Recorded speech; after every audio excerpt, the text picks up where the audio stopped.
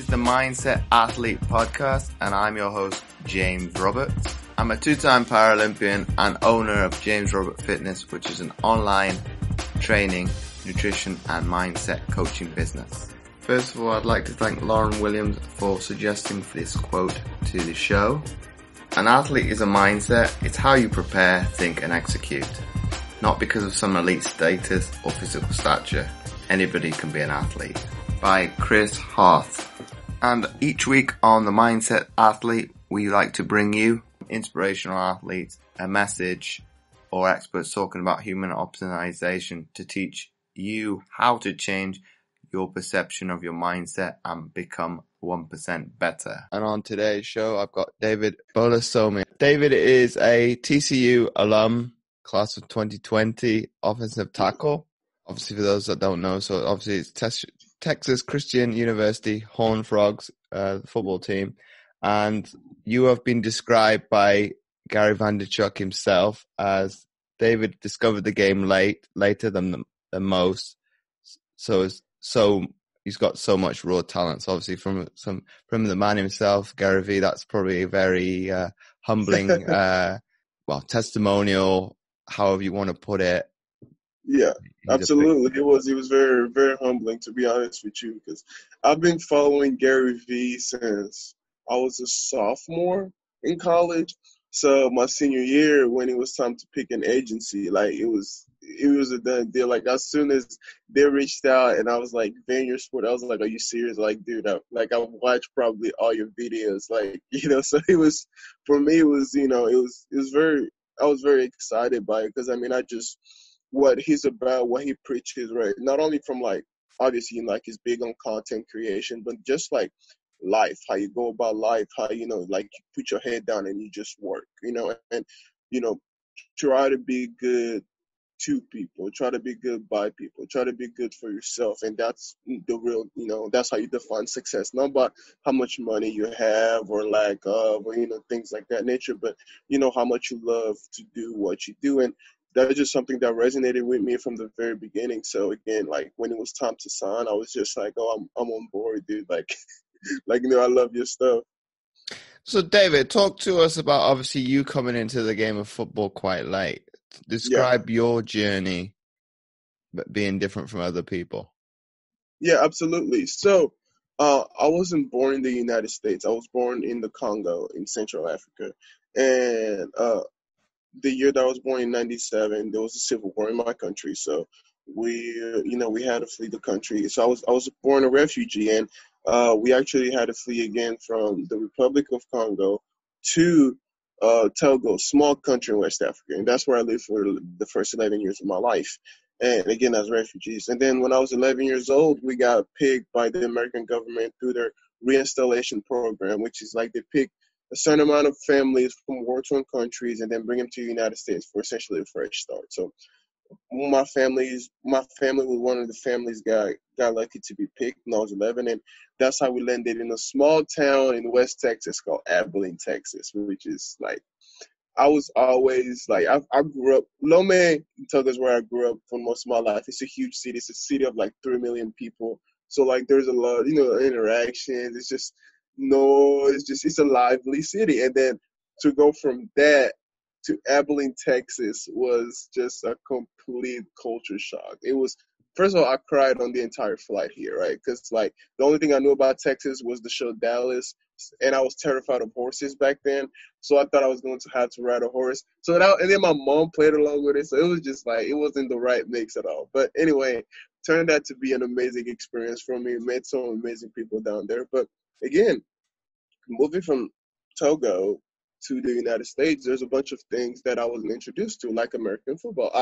I didn't know the game existed until I landed in the United States. And obviously, landing in Texas, the first thing you see is, the star, right? The Cowboy star. And I didn't know what the heck that was at all until one random Sunday, I was just watching TV with my grandmother, and, Sunday Night Football, and I happened to watch a game, and I was like, oh, this game doesn't make sense at all. This is not fun. First of all, why is it called football? Like, the football I'm used to, people play with their feet, so it makes sense. So it was just a bunch of things where I was just like, yeah, like, this game is not appealing at all.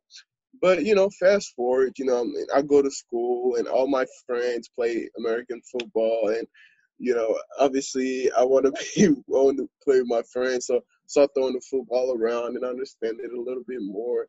But really didn't start really getting into it until I moved from Abilene, Texas, to Denton, Texas, my junior year. And when I moved there, my junior of high school, this big black dude, he eventually became my online coach, Eve. For the first 2 weeks of school, will walk up to me and be like, "What sport do you play? What sport do you play?" I'm like, "I don't play any sports, man. I just, I go to school, make sure my grades are good. I go home, I work my side job on the weekend, and that's all I do." He was like, "Dude, you're so tall. You have the tools. Like you need to play. You need to play." He did that for the first two. I kid you not, every day for the first 2 weeks, and I was like, then I was like, okay, dude, like if you're gonna put that much like effort into talking to me about the same thing, what the heck? I'll try it. And I tried it, and my first practice, I was absolutely atrocious. I was horrible. Oh my gosh, it was just disgusting.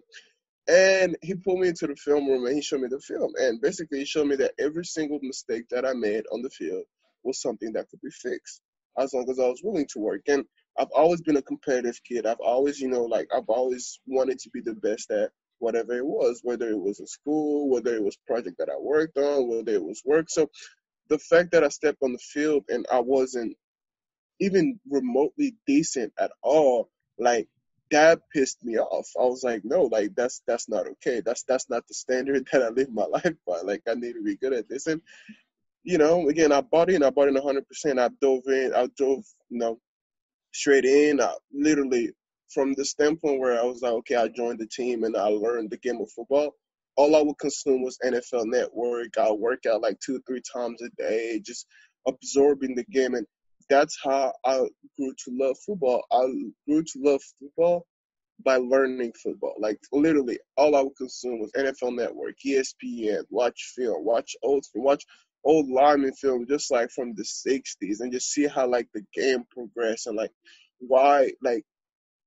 And the reason I love football now is because of like all the things that's like football is like a chess match. It's like people see the hitting and like obviously that's sensational. That's what sells seats. But it's a game of chess. It's about looking like trying to find the little holes that you're putting in. It's just like seeing it from like basically taking myself out and just seeing it from like a holistic point of view. I was like, oh, like this game is beautiful. Like it's amazing how, and that's how I grew to love football. And then I played my junior, senior year, my senior year. I was blessed enough to have, a bunch of Division One offers, and then I picked TCU, and I've been there for the past 4 years, and now I'm done.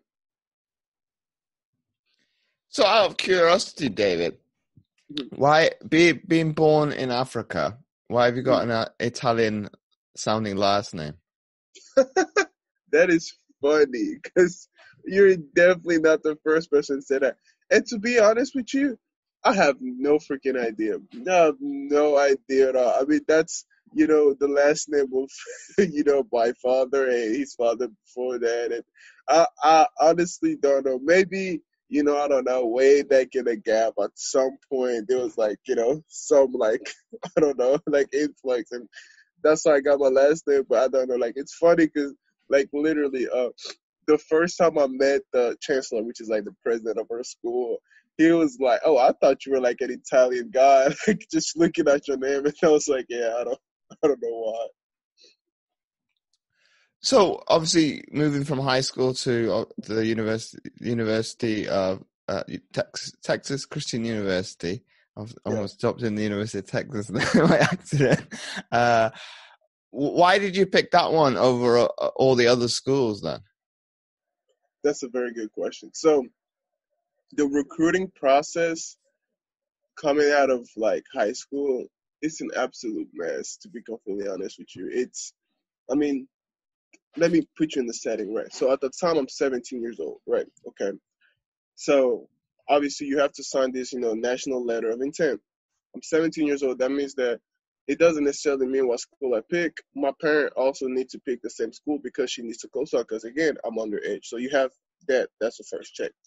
Second of all, in Texas, football is a religion. Like it's like literally like I've been to mass on Sunday where like the literally the press was like, okay, the Cowboys are playing today, so we're going to like, like fast track the mass so we don't miss the game. Just that, and that's that's completely normal around here. And like you have high school stadium that are bigger than some stadiums in England. Like the high school stadium I played in is essentially like it's the size of Wembley Stadium.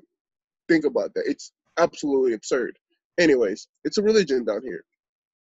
So everybody has an opinion about where you need to go. So again, I'm 17 years old, right? So I'm this 17-year-old kid, and obviously, like you get all these Division One offers, and all these coaches tell you the same thing. Like, you're going to be treated like a son. Their wife is going to be like a mother to you. They're going to bake your brownies. This is the best place for you. And at 17, you don't know anything about anything. You just don't. Like, you're an idiot. Like you still a freaking idiot, and you think the world is this, and it's really not. And like it's it.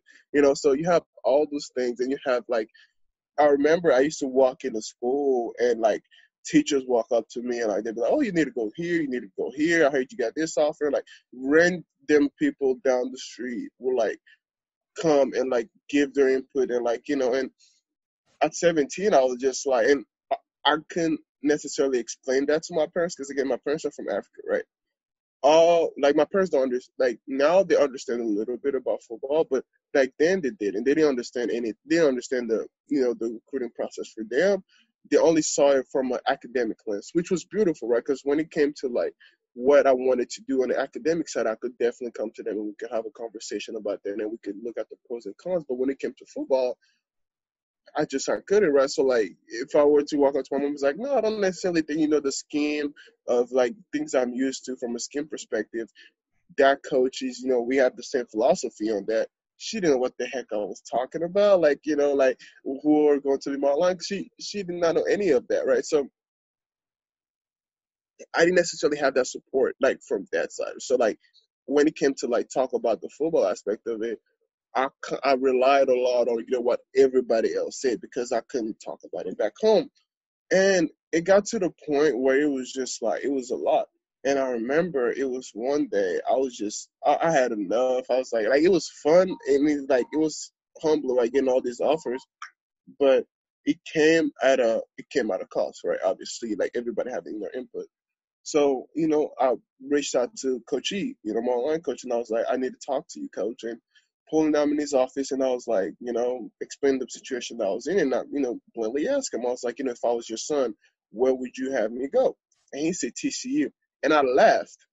I was like, what are you talking about? I was like, why would I go to a small school like in Forward? Like, I mean, obviously it's a division one school, but like size wise, right? Small school in Forward, Texas. When like I have SEC offers, I have SEC up. Why would I go there? Like that doesn't make sense. Everybody tells me, I need to go to the SEC because I'm a lineman and that's what linemen bred. And you sat me there and you were like, first of all, you're not everybody. That's one.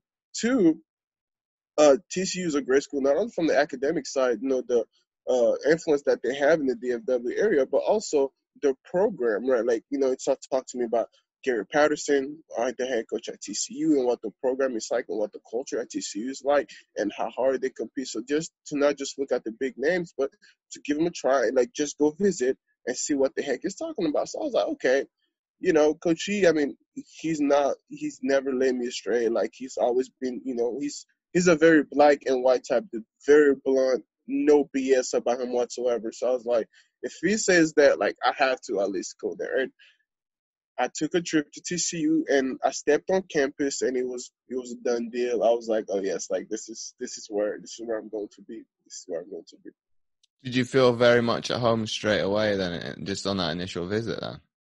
I did. Like to be honest with you, I did, and it was it's something about the campus, and there's some things you can't put in words, and obviously it's different for everybody. But I stepped on campus and I felt at home. I really did. I felt like this is the place where I want to spend the next 4 years of my life, and obviously grow as a man, grow as a person, grow my intellect, but also grow on the field. It was just I don't know how to put it. Like I stepped and I like sometimes you just know, and I stepped out there and I knew.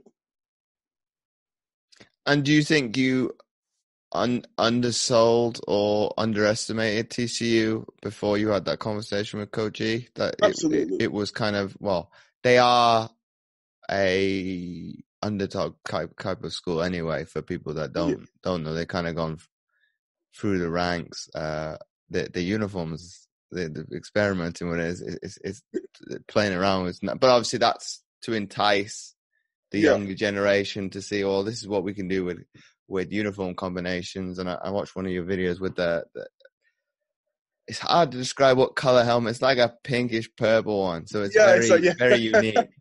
Absolutely.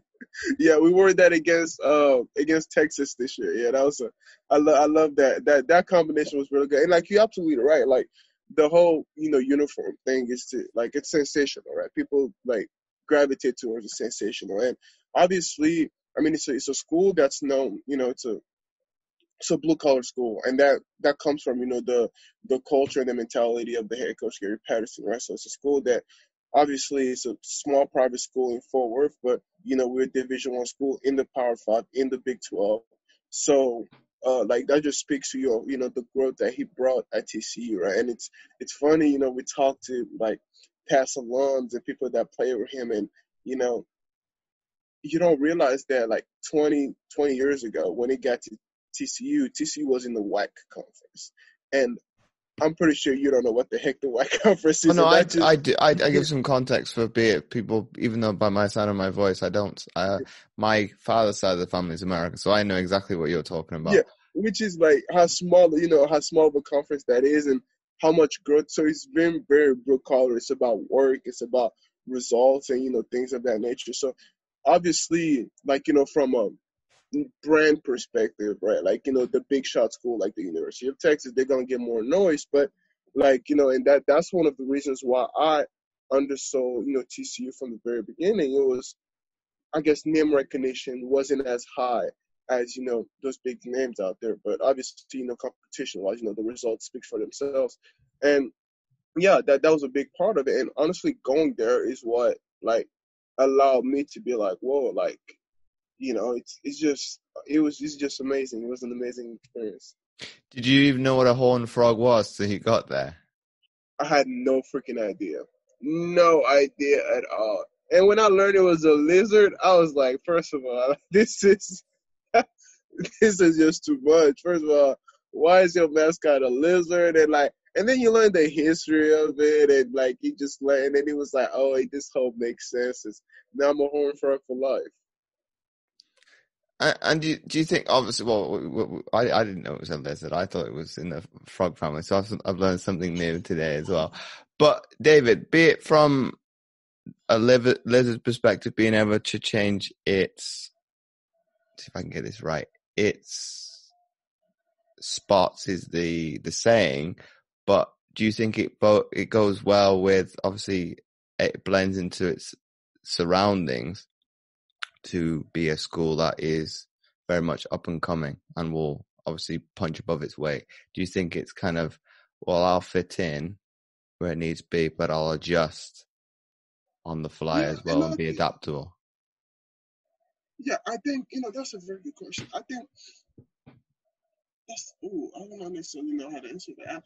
I do think that in whatever situation, there has to be some type of adjustment period because I mean, obviously, it's not something that you're fully used to, right? But then again, that's just part of life, right? What situation is thrown at you, and from start to finish, A to Z, 100%, you're like, oh yeah, I was made for this. No, like, dude, you're going to have hurdles. You're going to have to jump through something. You're going to have to compromise some aspect of it, and it's just, I mean, it's you have to be flexible. And like, obviously, let me preface this by saying I'm 23 years old, and I know, I haven't like, lived life and all like, my experiences. So again, take what I'm saying with a grain of salt. But I believe based on my experience that in anything that you do in life, you have to be flexible. It's part of life. Why? Because like situations aren't fit fully just for you. Like because if they were, you wouldn't have to work for them. That's why work comes into the process. And work is part, like, obviously you betting yourself, but you also compromising aspects of yourself, right? Because we're not perfect, we're human, we're flawed, we're full of flaws, like from start to finish, right? So for you to make the best out of a situation, you have to essentially bend a little. And by bending is good because by bending you learn new things. Like, like this idea of like, I don't bend, I don't fold, that only works in like, quotes on Instagram. Like what part of your life can you truly say you've never bended? Like, no, like it's situational, you know? Do you think playing your position helps? Because ultimately, if the pocket implodes, you've still got to protect. Be it okay. I think the one that you did show was protecting the running back, but your main objective is to protect the quarterback. So you think having that pliability, versatility, flexibility to a sense, if we have to give a Mm-hmm. little bit, and obviously this is very hard for non-Americans to understand what I'm talking about, but be able to go from a straight line to a U shape, Mm-hmm. and ultimately, if we still do our job, we've ultimately Yeah, won that battle. absolutely. And I say the one thing that playing offensive lineman has taught me is what servant leadership means to the team. Because that's what an offensive lineman is. It's a servant leader. Is you do the dirty work, you get no credit, and you're fine with it. And that's because that's the job that you have to do. And it's it's really it's a very interesting position, right? Because if we're talking about it from a like every sport with a ball, right? That where there's a ball involved, it's the only position in all of sport where you have your back to the ball 100% of the time. Like you literally don't see the ball, right? But you have to react essentially at the same rate as somebody that's seeing the ball coming, and put yourself fully in the way of the person that's coming and where the ball is. And it it creates like this it's this weird sense that you have to be offensive lineman to understand. It's just like the stuff that you have to do. Because your whole job is to protect. Like all of it. It's from start to finish to protect. It's not, you're not scoring, so you're not getting, those like sensational stats. You're not going to be on ESPN. You're not you do the dirty work so other people can get the credit and the team can win. But also to that, as an individual, you don't matter. You can be the greatest right tackle on earth. You can be the greatest center, the greatest left tackle. But if the dude next to you is horrible, it does not matter. Like in basketball, for example, right? Like LeBron James can carry like his 5-person squad, and just do an amazing thing. In football, Derrick Henry can break 12 tackles and like boom, like score 80-yard touchdowns. Right? He's done it. But like as the offensive lineman, it doesn't matter. Like if you're like just this absolute beast that's left tackle, if you don't have help, you would get destroyed throughout like the tenure of a game. And it's like it forces you to like learn teamwork and compromise. And like that's why I say compromise because it's funny. Like now I'm currently working on the startup. With my business partner, and one of the things like we're having to hire to grow the team out, and on it, like one things that I talk to Trent about all the time is like the experience of leadership that I learned playing offensive lineman is very interesting because on the football team, not only just on the offensive line, on the football team, you have 100, 115, 114 people, right? 114 essentially type A males that we all of us think we're right 100% of the time. All of us think, we're the best or whatever the heck we do.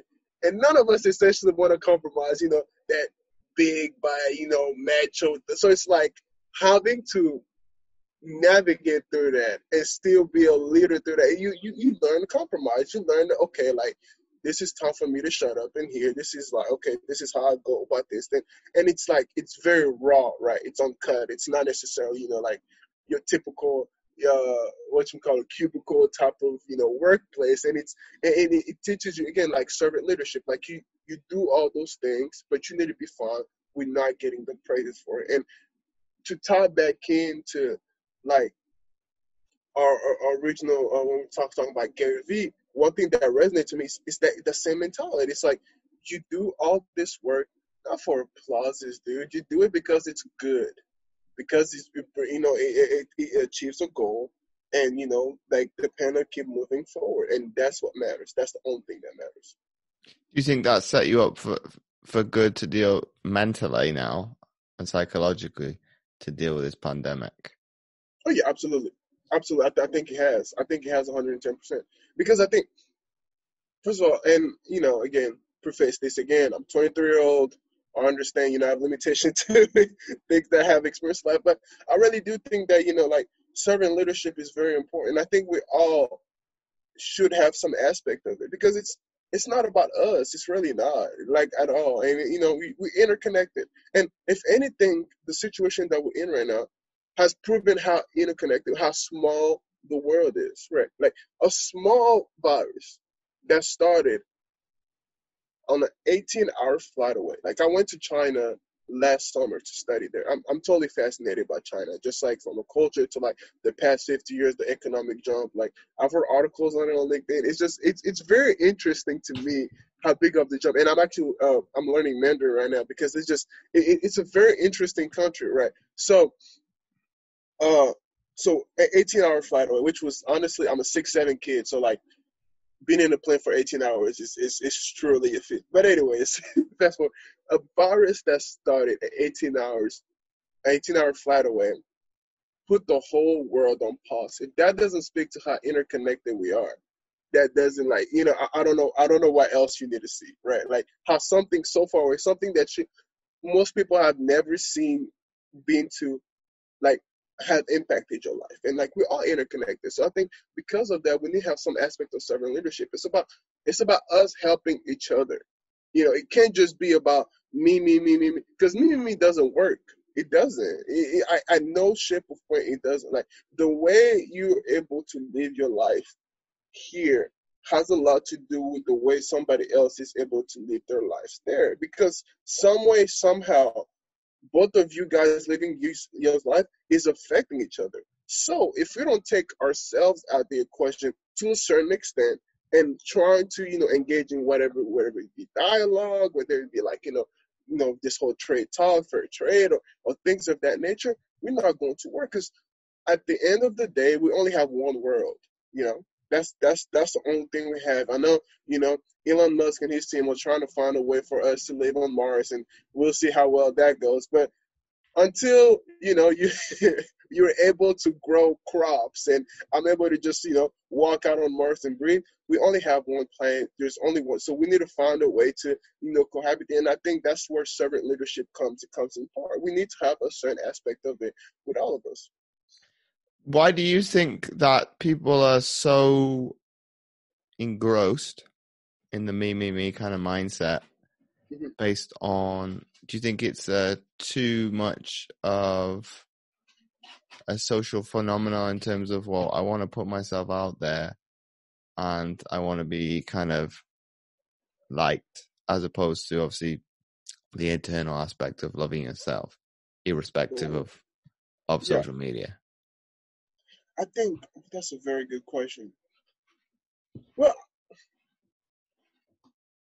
not to get philosophical, but then, like, it comes, like, to, like, what is what are humans? Like, what are we are we communal creatures, or like do we take this idea of survival of the fittest to like the T of it? Like, do we only care about ourselves? And it's very interesting, right? So like Nietzsche is one of my favorite philosophers, which is like very interesting, because like when I think about like about that, like I just find what he says very interesting, right? So like when he says, like, man is a wolf to man, but like is essentially a dove to himself. That that's very interesting. That's a very interesting concept, and I don't necessarily think that I agree with that concept, but you look at the world, you look at like certain war starts, you look at like uh, hyper consumption, like, and how that impacts us and things that we demand as as individual. And it's like it's very interesting, right? So like there's obviously some truth to what he's saying, and I think me culture derives from some aspect of that, that as humans, obviously you want to, care about yourself first, but caring about yourself first, that's the thing. It's just a reality of it, right? So like one thing that separates human animals, because we are animals, from non-human animals is consciousness, right?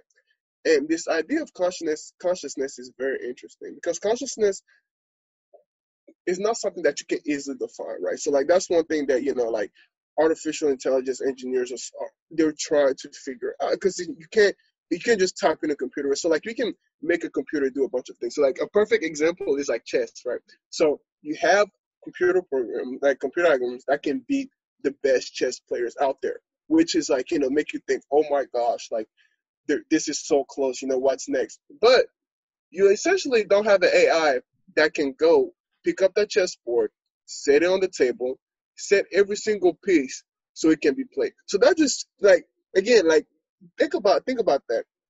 Something very specific, like as a chess, right? All the different, like essentially in chess, you can have every single move can be the right move, right? So like, from a computer aspect of it, it's perfect for computer. But the simple thing that a 4-year-old can do in like picking up a chessboard, setting on the table, setting every piece where it's supposed to be, so then you can play, that computer has no idea what the heck is going on. Which is just very like that's where consciousness comes into play. It's the little thing. But anyways, the reason I bring that in is because part of consciousness allows us as humans to rise above, right? So like certain things that non-human animals would do, right? So taking care of like the mentally ill and things like that. So like if it was purely law of the jungle, every single uh every single child that's born out there that obviously can't fend for himself would get killed. But as human, we're like, no, that's atrocious. That child has value, whether his or hers disability, and we're going to care of him. Right. Again, that's consciousness. That's putting yourself, because if it was purely survival of the fittest, we'd throw that kid away. But we have come up to a point where we're like, no, we're not doing that. Like we're above that, right? Because of conscious. So I think it's fighting those human urges, right? There's like because there needs to be limitation to man, and that's why we have laws, because laws are there to limit humans, because humans need to be limited. Because if we all of us just go around there doing whatever the heck we want, we won't be able to live with each other. It's impossible, right? So there needs to be some aspect of it, and I think that's where consciousness comes into play. That's where values come into play. That's where a bunch of things that are instilled in us. So like be nice to your neighbor. Well, why do you need to be nice to your neighbor? Why? Because you're nice to your neighbor. He's nice to you. It makes it much more like it's a better environment for us to live in. And it just it trickled down to like certain things. And that's my hypothesis on it. Obviously, I haven't tested it out, but that's what I think. I think maybe me come from the innate aspect of human that want to put ourselves first. But again, there comes a question: if we're going to say, we're obviously we're human, we have consciousness, but then isn't it our job to rise above that to some extent?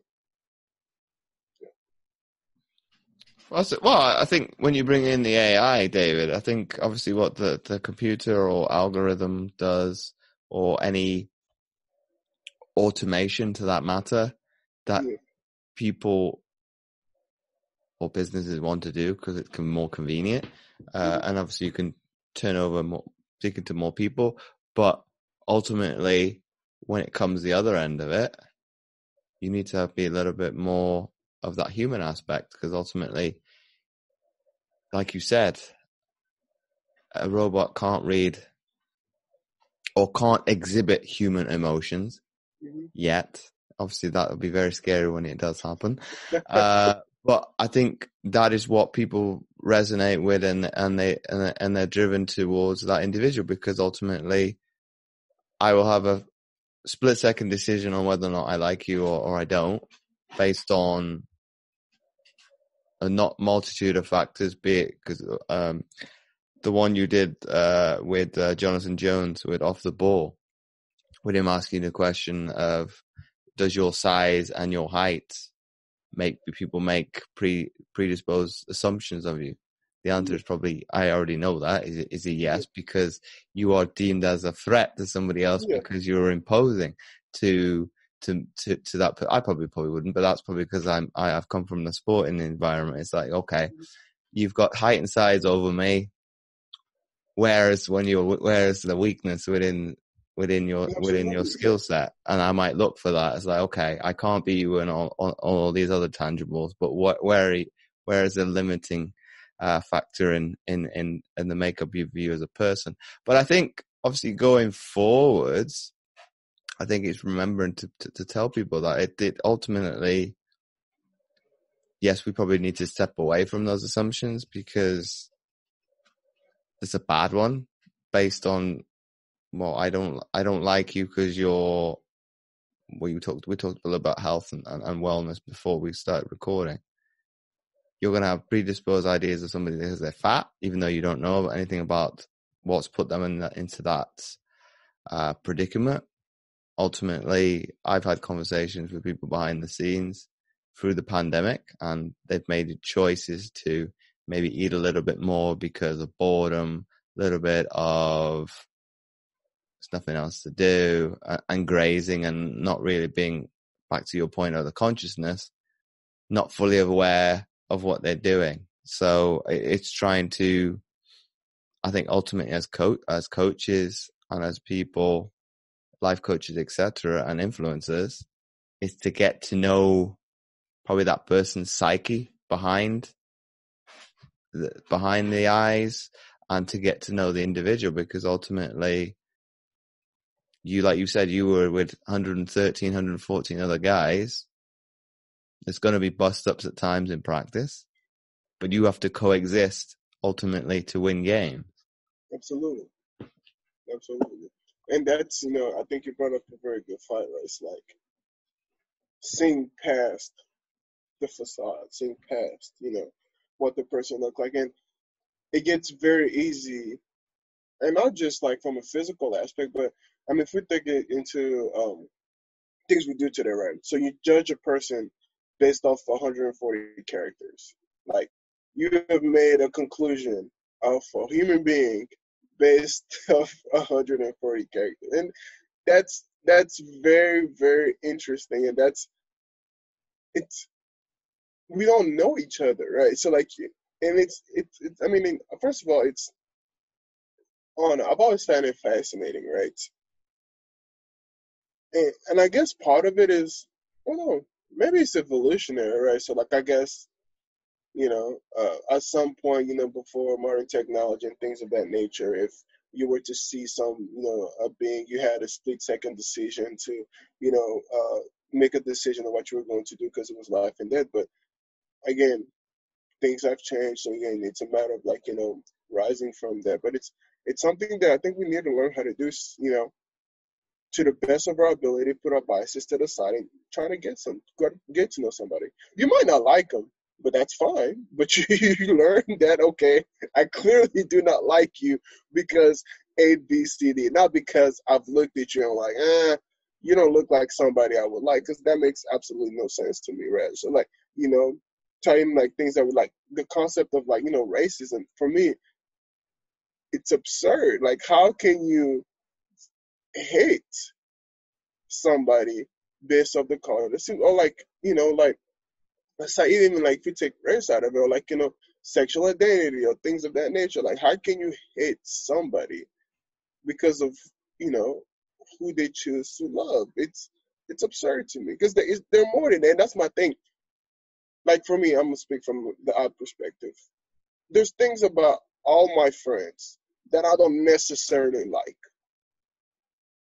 But that's normal. Like, you're not going to like everything about everybody. I think, as long as you have, there's just obviously certain like basis to values, like, how to treat others, like, things of that nature, whatever that may look like to you. But we need to get to know each other, right? And I think that's one of the big problems that we have right now is we don't get to know each other. We know our niche of people, which is, people that, we grew up around, and we limit ourselves to that. But the world is huge, and that's why, I'm a proponent. I'm like, if you have a chance to travel, do it. If you can afford it, do it, because it just it gives you a different like way of looking at things. It gives you like, and it also makes you feel so much like smaller because we feel like the world is huge, but it's not. It's really not.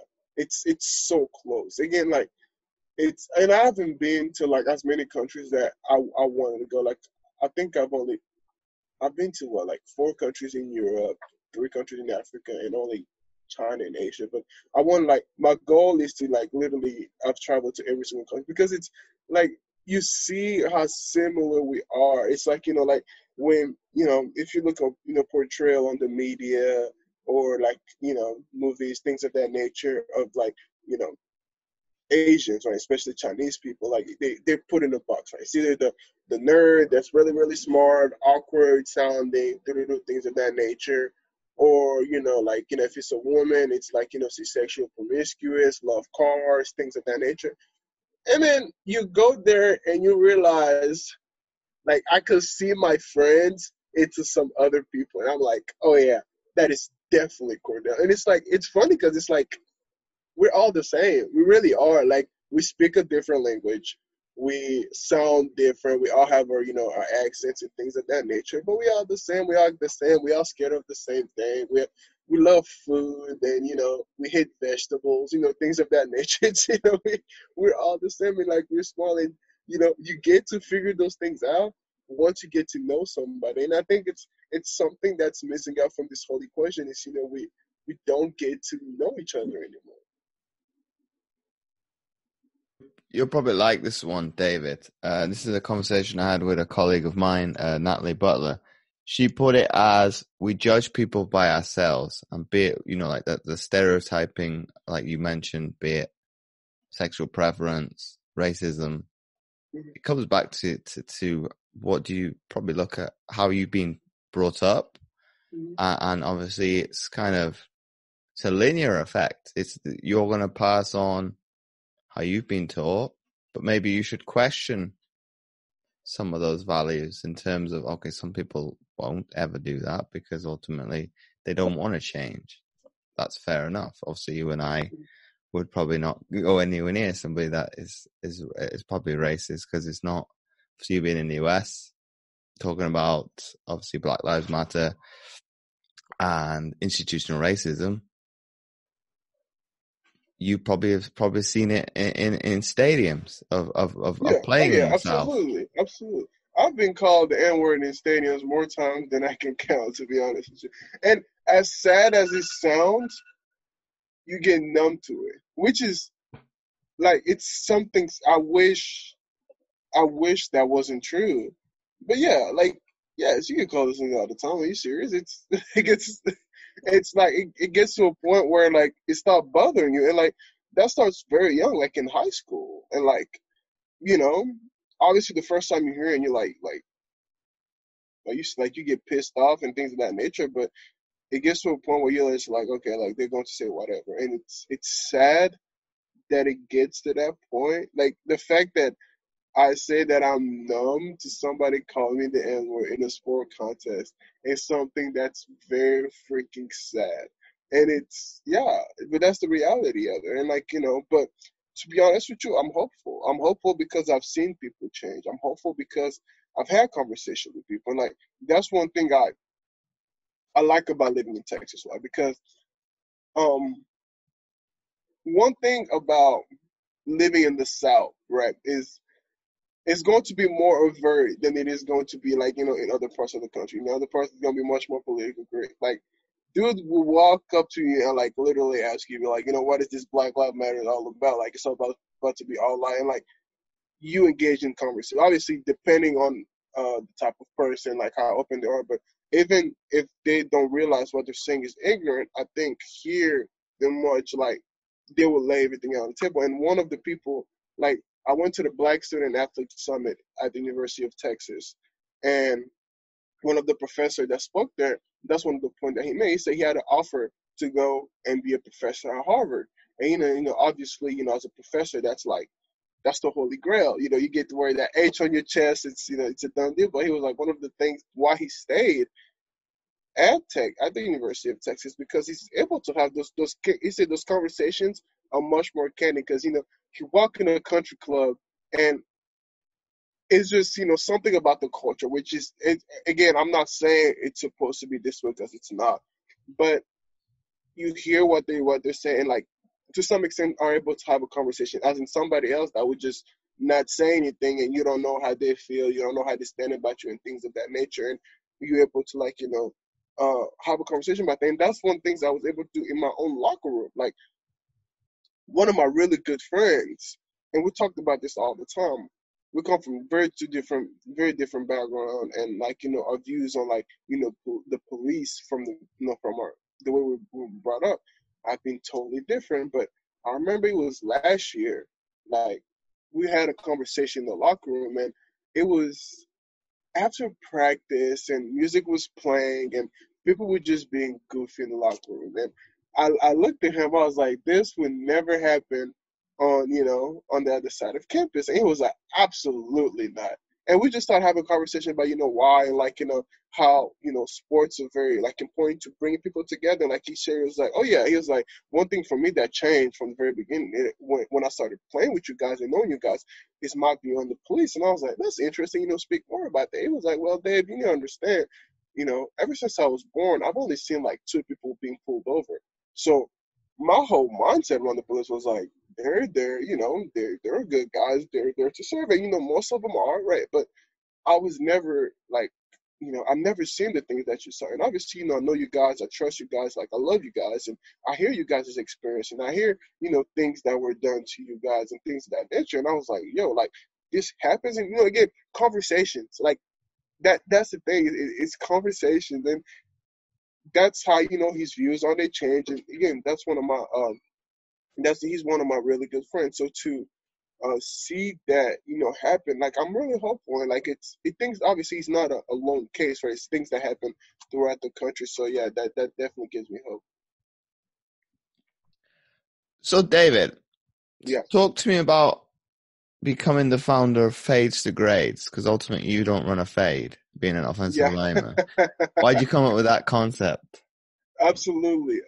Basically, Fades for Grades started from a single idea, is the fact that within low socioeconomic households, especially black and brown people, the emphasis have diverged from academia to being about athletics from the most part, right? So again, I walk into whether it be Walmart, grocery stores, like wherever, movie theaters, things like that. People will see my size, and the question they would ask me, what sport you play, and it didn't matter if I told them I didn't play a sport, things of that nature.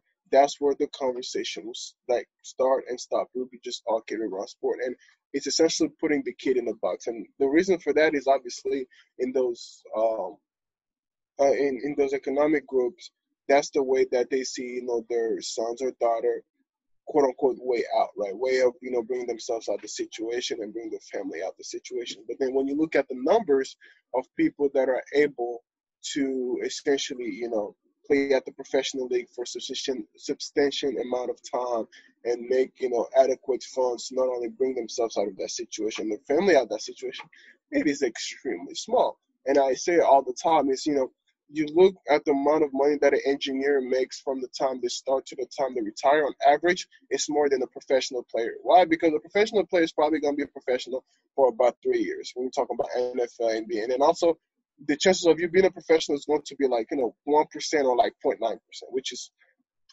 in no aspect of your life will you take those odds. So why is it that we spend so much energy, so much funds going through that? So I was thinking, how do we change the conversation from being just about athletics, but bring academia back to the fold? And I'm an avid reader, and I love reading. And I remember one day I was reading a book about Martin Luther King, and he was just talking about how they went about strategizing during the civil rights movement. And it was a paragraph in that talked about the barbershop and how it was like a meeting point where they have meaningful conversations and things of that nature. And I remember I read that and I started laughing. I was like, if MLK only knew the crap that we talked about in the barbershop, he would be highly disappointed into what he's writing to this book. But also the second thing that came up to my mind was like, whoa, if this could have happened in a barbershop and I see what's happening now, that means that there was a switch at one point, which everything that's learned, I believe, can be unlearned. And if it happened before, it can happen again. So I was like, okay, so it's definitely a place where, socialization happened. If anything about black and brown people and their barbers, it's one of the few things that we're fully faithful to. So like a person will very rarely switch their barbers. Like unless the barber dies or you move very, very far away, you're not going to switch a barber. So that tells me that's trust right there. With trust, that's a big aspect of socialization. Okay. Then next thing that I did was, I interviewed barbers. How do you see your role? Do you see yourself as like a leadership role, things of that nature? Just a different question there. And that's when I found out, yes, they see themselves as leadership role. Because again, they've been cutting the Sims dude's head from the time he's 4 years old to now he's a grown man at 31 years old. Yes, he's invested in the kid. Yes, he wants that kid to see. So I was like, okay, so he sees himself as a leadership role.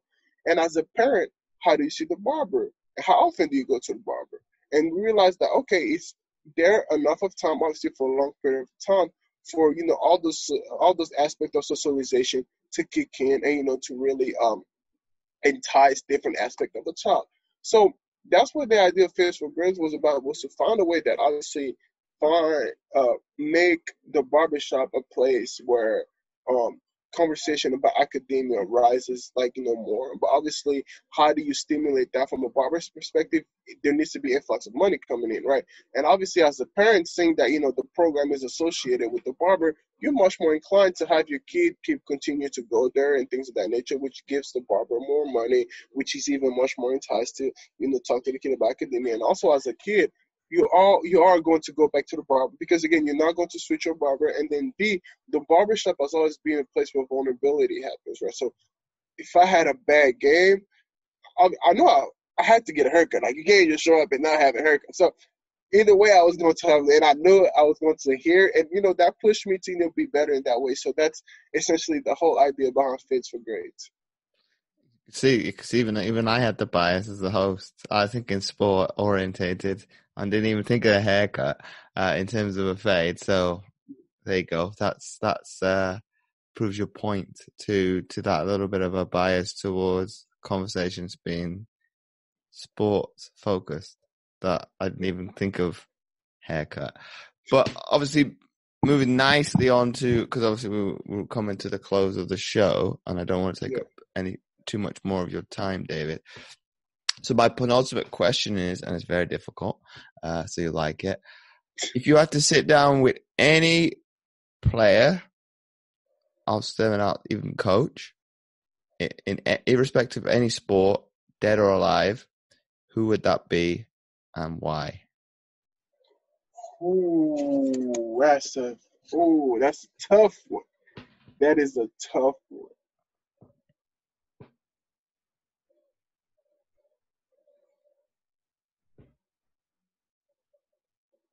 Okay, I have two answers, two players. The first one is Spencer Dinwiddie of the point guard of the Brooklyn Nets. The reason for that is obviously I follow him on LinkedIn, but I always wanted to meet him just because, like, I think his values, things that like entrepreneur spirit, some things that identify myself in, and I just want to pick his brain about like how he matches the two, and I'm very interested into the blockchain technology, not necessarily the crypto aspect of it. I don't necessarily think that's going to work, but just the technology behind it, I find it very innovative, and just pick his brain about like the intersection of sports and entrepreneur spirit.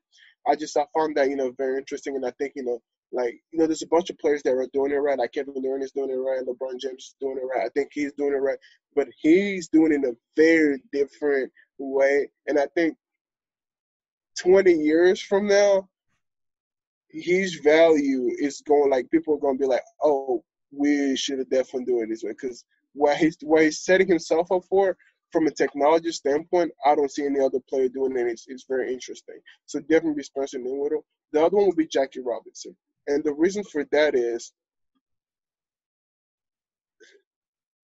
obviously, we know the story. You've seen the movie, the first African American to play Major League Baseball. But I want to understand how. Like, there has to be, and that's the thing, right?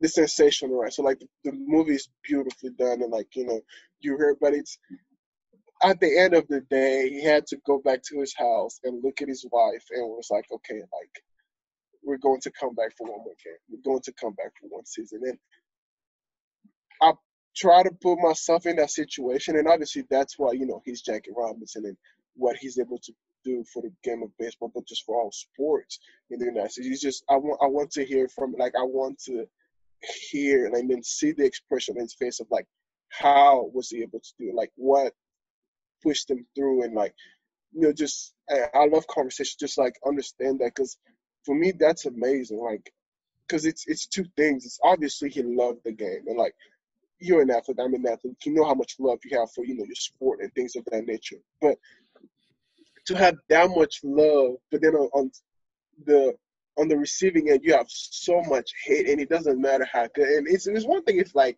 you're not producing or like you're disappointing yourself in your production, you have hate because you can understand. You're like, oh yeah, you hate me, I hate myself too because I suck right now, right? But like it's not that. It's like he was producing, and you have pure hate, and it's like you have to battle the two, and it's interesting. And I would love to just like if I could have just have a conversation of how and why, because that's servant leadership, right? And for me, it's I always want to understand how what push you through, and also like because obviously him making that decision to keep playing doesn't just affect him, but it affects his wife and his children, right? So how do what also make them understand that and accept that burden, right? Because obviously, as his wife, she understands that she accepts that burden for not only the cause but also for her husband. Because she could have said, "Look here, dude, this is not for me.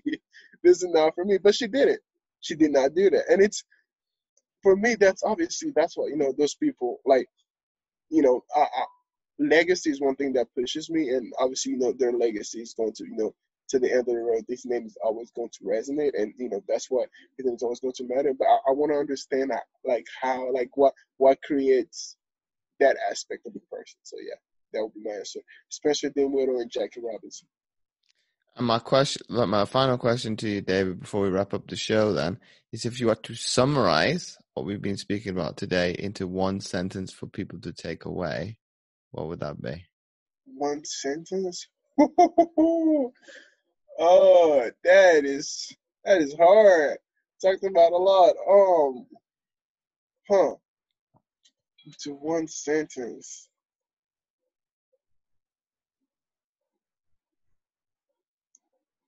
Into one sentence. Today we talked about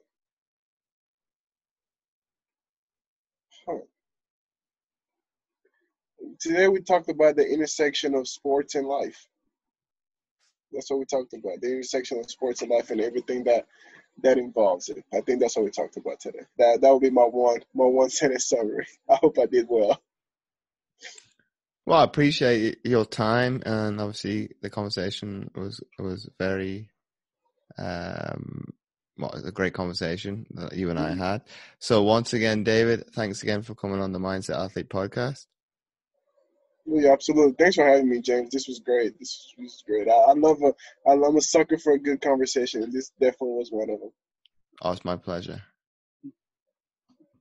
If you like this episode, please do share it with your friends, and do let David and I know what you thought of the episode by tagging us over on Instagram at 6BigPapi2. So that's the number 6, BIGPAPI,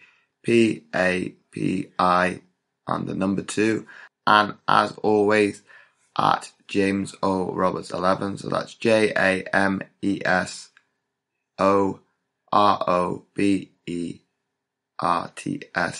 and the number 11. And again, you can do the same on Twitter and Facebook. But obviously for David, it is at 7BigPapi7 on Twitter. So that is 7, the number 7, BIGPAPI,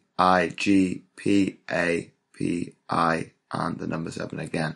And if you had any additional questions, don't hesitate to shoot them over as well. And finally, don't forget to check him out on Twitter and Instagram. And as always, don't forget to check out my free content at amputee.co.uk and click on the tab resources. But not forgetting, I've also started up a new Facebook group, especially for the podcast, which you can find by typing in The Mindset Athlete. And last but not least, and not forgetting, I've also rebranded my other Facebook group to Adapt, Master, and Improve Your Exercise and Diet to help you lose 10 pounds plus. So make sure to check those links out. It will be in the description. You can find all the show notes at mindsetgame.lipsum.com under the category General. So once again, thanks for listening, and I'll catch you next week for another episode of the Mindset Athlete podcast.